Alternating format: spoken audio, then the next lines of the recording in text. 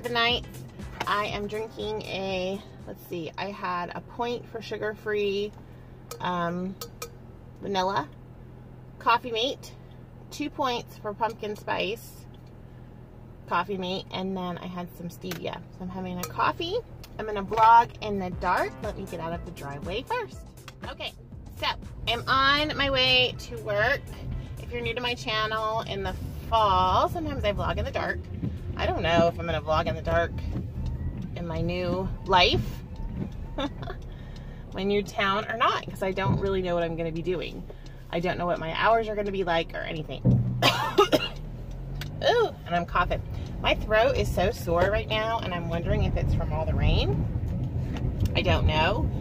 So yesterday I tried to vlog for you guys, and I was using the microphone on my headset, and it was an old microphone. So I lost all of that footage because it was just me going. It was ridiculous. If you're new to my channel, I'm Amy. I'm on Weight Watchers Freestyle. This is day 3 of me trying to get my blue dot. I'm in the process of moving. My highest weight ever was 288. Right now, I'm at 240.6. My lowest weight on Weight Watchers this round was 229. I think 0.2, something like that. And over the past few months, I've gone up because I have not had good self-control during some life stress. So we're working on getting ourselves back under control, getting focused again, as Fat Dad would say, and going back to meetings in a few weeks. So I have to get myself moved first. I am doing coaching online. Not my favorite thing. I prefer meetings. I think I'm a meeting girl. I just have to find the right meeting when I get moved. And we'll get back to that. So this morning so far, I've had 3 points for coffee. I had a 1 point extreme wellness wrap with 3 eggs on it. So my goal in the mornings, that what I have learned about myself, is if I eat a lot of protein, I don't get hungry and I don't need a mid-morning snack. So I try to do really high protein in the morning, and then I eat, obviously, just, you know, I try to bring my lunch. I brought my lunch today, and I usually try to have a good bit of protein with that so that I'm not real snacky. And then I usually need a snack on the way home from work, between work and dinner, somewhere in there. And I've done hard-boiled eggs, I've done, you know, fruit, and I've done those Premier Protein drinks, and those have all worked really well for me. So I have a Premier Protein with me, I have my lunch with me. I'll show you guys that later. The goal today is a blue dot. It's been very rainy, so I haven't been walking as much, and I'd love to get a walk in this evening. I'm hoping it clears off so that I can do that. Other than that, I am in moving mode, like mentally in moving mode, and I am going to film. I told my husband I'm going to film right before we pack everything up a complete house tour of our 1924 bungalow with the exterior, the interior. It's not like a show palace, and we're not professionals or anything, but I just want it for posterity. I won't post it until after we move, just because that would be weird. But after we move, I'll post it so you guys can see kind of what we did and where we started and where we ended up. And I'll show you pictures of the exterior before it was painted, when we first bought it. And maybe I could even dig up some pictures of when we first moved in. But we've really enjoyed this house, and it's been really, you know, fun to live in an older home. My husband's taste is not really like this type of house. We live in an area that has a lot of gingerbread houses, so they have almost like a Victorian flair to them. There's a lot of spindles and trim on the outside of the house that looks kind of frilly and girly. Our house, not so much. We do have the spindles out front, but it's a definite style to the bungalow. It doesn't look craftsman so much, although you can take it in that direction for sure. But it has almost, you know, more of a Victorian bungalow feel. It's different on the exterior. So when we first bought the house, it was this terrible yellow color, and it took us a while to get the inside sort of decorated and done, and then have money. We replaced the roof and we painted the exterior. And then after that, you know, people would drive by it and they would slow down and look at the house. And I think that that's why we sold it so fast, is our house is very well known in the neighborhood. You know, all of our neighbors were really excited when we painted it, and they just love that we've sort of brought it back to life. And our whole neighborhood is like that. It's all revitalizing, and people are coming in, and there's a lot of house flipping going on. And people are not interested in flips. They really want sort of original, you know, homes that they've kept a lot of the original details and, you know, made improvements. And I think we have a good mix of that. So we have the original hardwood floors. Now, obviously, they took out the original cabinets, and we have the original windows, which I love. The original windows, the original doors on the house.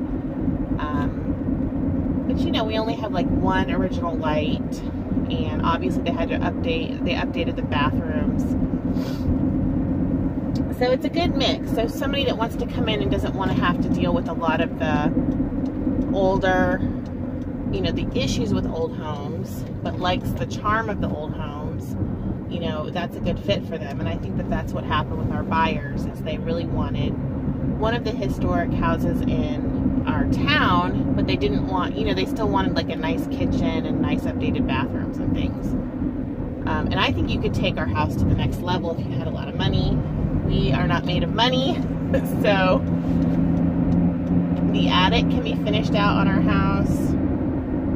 The yard, definitely, you could do all kinds of things with the yard, and we haven't done the yard yet. And so I'm very excited about our new home. I thought that what I would do is film our old house and show you guys that, and then I definitely wanted to show you all what we're planning to do with the new house, because I love to decorate and I love, you know, crafty projects, and my mom is going to help me. So I thought it would be fun to do, you know, in addition to obviously my Weight Watcher stuff, but have some videos of the new house and what we're doing to decorate and the progression there, if you guys want to see that. If not, you know, I'm sure there's an audience for people that like to look at people moving and house, you know, house updates and all that. So I'll just put those on my channel, because I'm obviously not going to start another channel for that kind of thing, and you guys can watch or not watch. I think it'd be kind of fun to see it. So the house that we're moving into is a 4-bedroom house. It's not that much bigger than our house, but I feel like the space is utilized a little bit better, because in our current home we have a huge dining room that just has unused space. We have a table in there, and that's about it. And you could put a lot more furniture in there, but then it crowds it up. So we've had it both ways. We've had a lot of furniture in there, and we tend to like to put our Christmas tree in there sometimes. And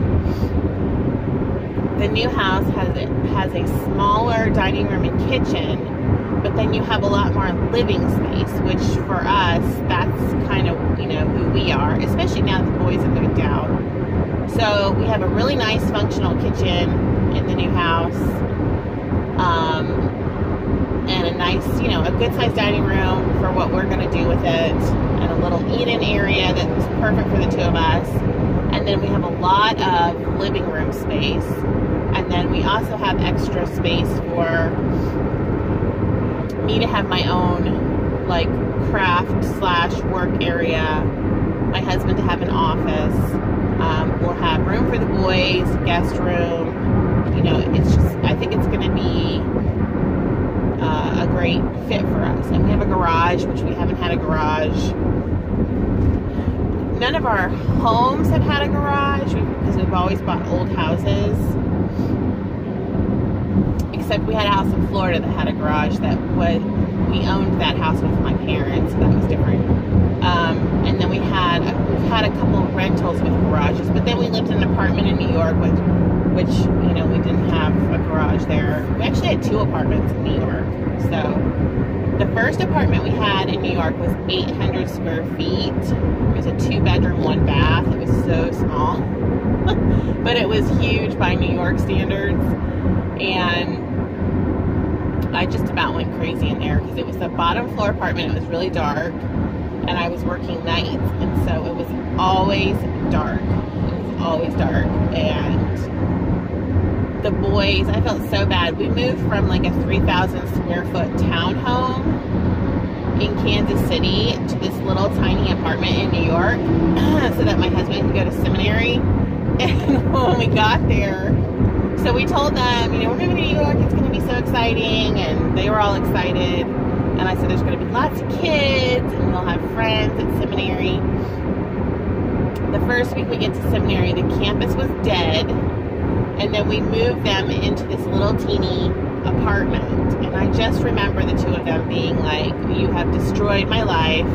Because they had, poor things, they had been in a great school, and we relocated them. And sure enough, the 4 of us had a wonderful time in New York. We made a lot of great friends. They had, you know, they have everlasting memories. We took trips. We lived in Yonkers. We took trips into the city at least every week for we were homeschooling at that time, so different field trips. The boys and I alone saw just almost every inch of that city. I mean, we went to every museum. We had a great time. We walked the streets. We ate local. It was great. So these people are not gonna let me over because they're in a mood this morning. In a mood. It's only Tuesday, people. In a grip. Well, I guess I'm not gonna go over. So that's the story with that. When we moved here, they were so excited. The house seemed huge coming from New York. We bought a 1,700 square foot house. And I remember one of the people in the parish helping us move in and them saying, are you sure this house is going to be big enough for you and the 2 boys? And, you know, because out here, everything is really big. Like, people buy big houses out here on big pieces of land. And my husband and I were like, it'll be great. And it was. We've been in the house 6.5 years. It was great. But as the boys got bigger, we definitely felt a space crunch. But for us, it was great because we had bought the house at such a good price. And when we were looking, we really couldn't, housing quickly exploded in our area to the point where we'd have to pay a lot more money for about the same size house in a less desirable location. So we made the choice to stay put and let our house build equity. And it's really such a blessing from God because we went into this house 3% down with an FHA loan, and this next house we're going to be able to put 20% down with a conventional loan and still be able to have money to do the updates and the fixes that we need on the house. So we really are, you know, just extremely blessed. This house has been just a blessing. If I cry, I'm sorry. I'm a little stressed out, so I think I'm doing really well, and then something will just hit me. And you guys know that moving, there's a lot of grief. I don't know if you've ever moved. Most people have moved at least once in their life. But it's really exciting and fun for us. And I'm really, you know, happy about a lot of it. And then I'm really sad about a lot of it. So, it's definitely mixed emotions, but anyway, I know I cry on YouTube. I share a lot of my life on YouTube, and it's like, what are you doing? Just trying to be real and authentic with you guys. I think leaving the house is going to be one of the hardest things because there's just a lot of memories there, and not all of them good. You guys know that too. So I went through some really hard times there when I was working in labor and delivery and on nights when I was, you know, stressed. So, and then we just had some beautiful times, and the boys have really loved living there. And, you know, we will always just have that as part of our lives. So it's really neat to be able to still live near and be able to drive by and know that the people that are going to be in it, they already love it as much as we do. So what a blessing, right? Sorry, guys. Anyway, I'm glad we're vlogging in the dark because apparently I'm going to cry this morning. Let me drink some coffee. Hold on. All right, thanks for listening. Next topic. Let's get on to something happy. So the new house, I'm going to, I told you guys yesterday, do kind of more of like a farmhouse. Kind of modernize this antique-y thing that I have going on, which farmhouse, that's what it looks like to me. It's like kind of a mix, traditional and shabby chic, and lightening the colors up and stuff. So that's going to be fun for us to do that. And I think I can mix some of my husband's aesthetic because he doesn't like modern so much as he just likes real clean lines and non-clutter. I don't know how I'm going to accommodate him on that, but I'm going to try. I definitely like clutter, and I have a lot of my grandmother and I were just into the same thing, I guess. So she left me her chicken collection, which I'll show you guys some of that. And she collected chickens, and I inherited the chickens. And the chickens are sort of a joke, but my grandmother used to hide money in the chickens. And so, you know, I would spend a couple weeks with her every summer. And before we would go anywhere, she would be like, go in the blue chicken and get $5 out or whatever, you know. And then go in the red chicken and get $100 out. My grandmother was a big believer in always having $1 bills. And so she would take her paycheck and then she would cash some of it and then get $1 bills and make sure she had them, you know, in her purse or hidden in her chickens or wherever. She was so funny. So I have her chicken collection, and that will be in my kitchen still. So I'm excited about that. Oh, I guess we're all going to slow down quickly. That was interesting. I will not miss this commute, you guys. I will not miss this commute. So I feel like this job that I'm interviewing for on Thursday, I will be in the car a lot. So I know that there is training I will have to go to in another city. So that will be fascinating. I did want to do a meetup on October the 27th. I'm still working that out in my brain, but we're going to meet up in Arlington, Texas, if you want to come meet up with me and have lunch and go over. I thought it'd be fun to go to Penzies and go wander around over there. Let me get my thoughts collected on that, and I'll do like an official video and let you all know where we're going to meet up, because that's coming up in the next couple weeks. I think what we'll do is meet up maybe in the mall or something like that. And if you guys can give me a head count, I'll know how many people are coming and who to watch out for. Even if it's just a couple of us, that would be fun, I think, and to talk about Weight Watchers. And I will film it for the channel. So if you don't want to be, you know, on film, you just tell me at the meetup, and I will not get your face in the film. So we'll do that in a few weeks here, and that will be fun too. And then maybe we can do a little shopping up there for the new house and get some spices, or go craft shopping. I don't know if you guys want to go get craft stuff.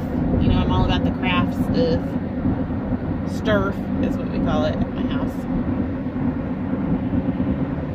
But anyway, I've been on Etsy a lot looking at farmhouse stuff.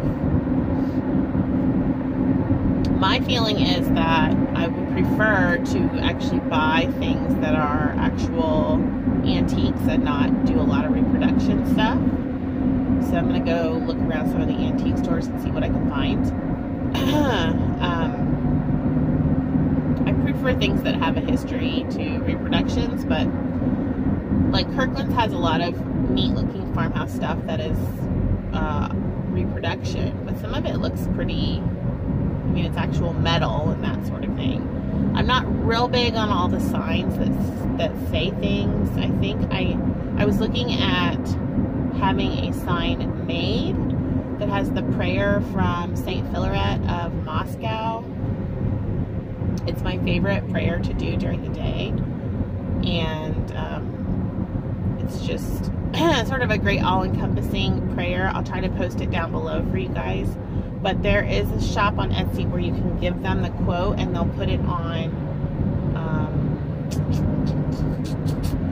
not potato sackcloth. What's that stuff called? The brown stuff. Not raffia.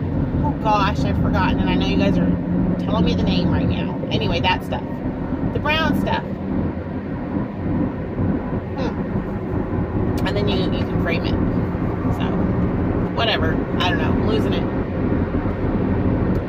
I've lost it officially. Work is going fine. I'm trying to close everything out. We don't have a doctor this week, so I've just been working on organizing and getting things done and researching some of the evidence in relation to the job interview that I have on Thursday. It's actually really exciting. Even if I don't get this job, it is such a cool community outreach, and there's just so much value that comes from what these nurses do that it's just been fascinating reading about it. And I think that, you know, I've been all about kind of rounding out my OBGYN experience.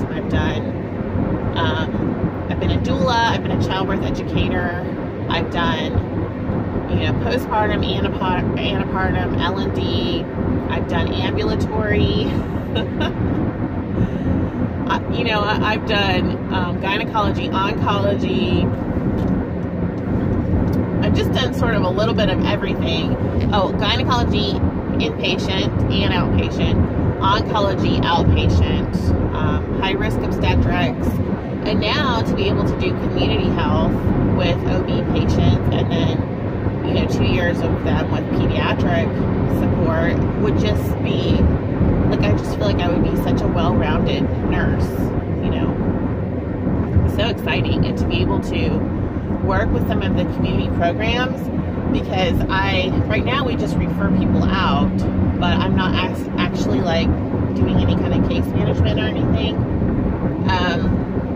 So it would be great to have, I guess you get a caseload and you help those patients find resources. So if they need a support group, or if they need WIC, you know, or if they need, you know, temporary, they have state funded like temporary emergency funds and things like that, or just whatever. They need to find an OBGYN, whatever the case may be, working with the health department and stuff. I just feel like that would be so interesting, and then to develop those relationships would be really great.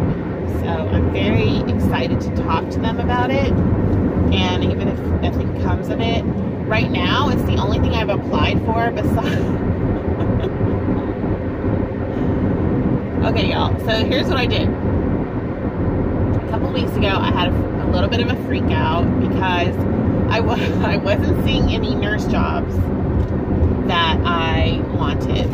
And the only other job that has been interesting to me, sir or ma'am, you just cut me off. God bless you. The only other job that has been interesting to me is an OR job. So there is a OR residency job.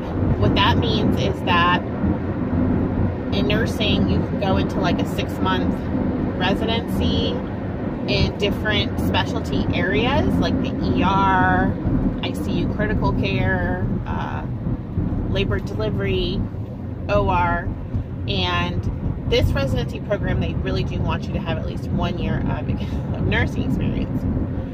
And I also have OR. I circulated the OR for years, so I have scrub experience, all that.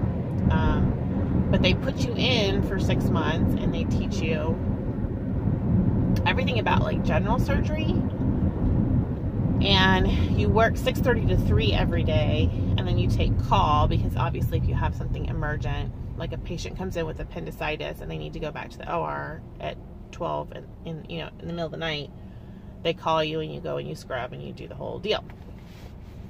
So my mom worked in the OR as a first assist, which a first assist means you hand off instrumentation. You scrub in and you hand off instrumentation, and you also suture and close. Hopefully that makes sense what I'm talking about. May not. But that sounded very interesting. I don't know if I'm a general surgery person or not, but I do love the OR. In fact, they had a joke. I was a black cloud when I worked in the hospital. Okay, so nursing lingo. You have your black cloud nurses, okay, and for whatever reason, they are a magnet. They are a crap magnet. I'm not going to use, the curse word for it, just to be nice. And you just know that you're going to come in, they're going to give you the hardest assignment on the board. And listen, it's because they know you can handle it, okay? So you understand that your colleagues really trust you and know you can handle it, okay? But I used to walk in and I would get my patient assignment. So in labor and delivery, we have a whiteboard where they would write the assignments, and in the teaching hospitals. And you kind of keep those boards updated so everybody knows what's going on. And I would always walk onto the unit and they would say, "We're sorry, Amy." And you always knew. You would just say, "Open the OR." Because you knew they're going to give you somebody that was like in trouble. And you were going to have to keep them and the baby alive. So it was very interesting, to say the least. So I would come in and they would always be like, "The OR is open," or "We're sorry," or whatever. And I just would know that not only would I probably start the night in the OR, I'd probably end the night in the OR. I had nights where I would do 3 back-to-back cases, and they'd be like, "Well, you already did one. We're going to give you the next one. And this lady is failure to progress," or "This lady just came in and her baby's breech and she's 4 centimeters dilated," or something. And you would just, okay, recover your first patient or hand off your recovery to somebody and then go back in the OR. So that was for some reason, I ended up with, the patients were sick. And that's okay. I actually learned a lot, and I had some stat OR situations I will never forget. It was like, nothing would go right, and everything's flying around the room and everybody's yelling, and then mom and baby survive, and afterwards you're like, that was a mess. So, oh boy, don't really miss those days. So I'm wondering if the OR, if it would be more of a controlled environment, if that was all that you did, because you're not going from, pushing with a mom for 4 hours into the OR. That was exhausting. For yourself, but also for the mom and the family, and golly, the babies would come out and be just worn out, or having like a midwifery patient and they're not having any pain control and they're pushing for hours and hours, and then they really wanted a natural birth, and then they end up in the OR. That was always hard. I always felt so bad for them as well. So we'll see. I guess if this doesn't pan out this week, then I will start looking at other jobs, and I think I'll probably apply for the OR residency. I have several contacts that have people in L&D that if I want to go back to L&D, it sounds like it would be a seamless thing, and I would just go back and I would have to go back to nights, which is not something that I want to do to myself physically. It's very, very hard on the body and emotionally and all that to do nights. And in specialty nursing, a lot of these specialty areas, you have to start on nights and get in line for days. And so one of the girls that I talked to that's in L&D, one of the L&Ds that I'm looking at, she said right now the wait to go to days is 3 years. So the thought of myself doing nights for 3 years is extremely daunting. And then the problem is I always go in as an experienced nurse, and so then they put you in charge in supervisory roles on nights, and it's stressful, you guys. It's stressful. It's fun. I love it. Labor and delivery will always be my first love, my first passion. You know, just love it. And I don't even know what I love about it, but it's fascinating to me. I find the whole process fascinating. I love my patients, you know, every one of them, even the ones that put me in a headlock, bit me, kicked me, the whole thing. God bless them. I love them. And, you know, screamed at me or whatever. In the end, it was like, you know, you just go through the best of times and the worst of times on labor and delivery. And so you see people at their very best and you see them at their very worst. And it is, you know, it's life and death and everything in between. And it's just an amazing thing. You know, if you're thinking of going into nursing and you want to do labor and delivery, you are just one of my favorite people. L&D nurses have my heart, because you, in order to really know what it's like, you have to have worked L&D. So, and in terms of that, it's not all about, you know, you kind of have this mental image of this angelic nurse holding a baby. That's not it, people. It's blood and gut, sweat, tears, and happiness, joy, sorrow, the whole thing. So, okay, I'm going to stop rambling. I think this was maybe an epic ramble. I am 31 minutes in. I don't even know if I'm going to show you my food for the rest of the day. Maybe I'll just post this as a car vlog, a little update. So I have a piece of meatloaf that I made and some green beans for lunch. So there you go. The meatloaf is 7 points, and then the green beans are 0, and then I put some bacon for 2 points in that. So I have a 9-point lunch, and I don't even know what I'm having for dinner tonight. Probably a big salad. So I won't even bore you with that stuff. I'll just edit this and stick it up as a car vlog for today, and a little life update and a ramble with Amy. And thanks for listening. Stay in orbit today, guys. Get your trackers out. Let's get our blue dots today.